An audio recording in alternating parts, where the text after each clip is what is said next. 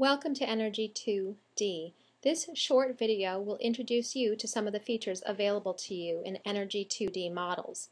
Notice first at the top of this model there's a color scale which corresponds to the temperature of objects within the model.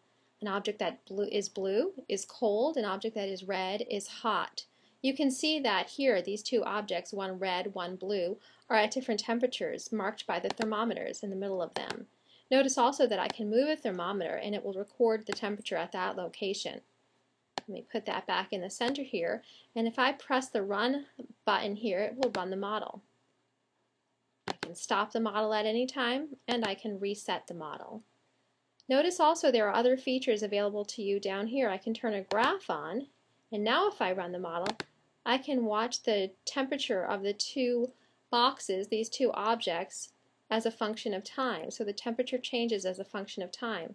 If I click the thermometer in here, notice that I have now highlighted the top line, indicating that the temperature has changed from its initial 40 degrees Celsius and it's going down. If I want to select this thermometer, it shows me this bottom line here, the yellow line. It started at initial 10 degrees Celsius. I'm going to stop the model and show you some additional features.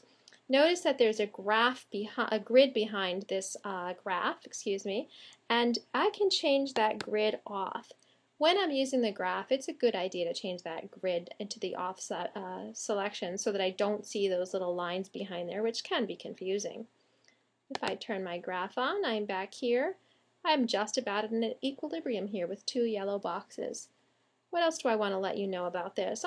Pull-down menus. There are often pull-down menus for you to use to select different variables. So for instance, I can change my initial starting condition to 10 degrees Celsius. Let me reset my model. Change it to 10 degrees Celsius on the left side and change it to 50 degrees Celsius on the right side. And now if I turn my graph on and run the model, I can see a different change. While I'm in the graph, let me show you a few more features. There are these buttons here for me to rescale the y-axis. These up and down buttons show me that I can rescale the y-axis. If I want to rescale the x-axis, I can use the left and right arrows. Well, I think that's most of the features here available to you in Energy2D. Just be sure to explore everything that's available to you in each model. Thanks. Bye-bye.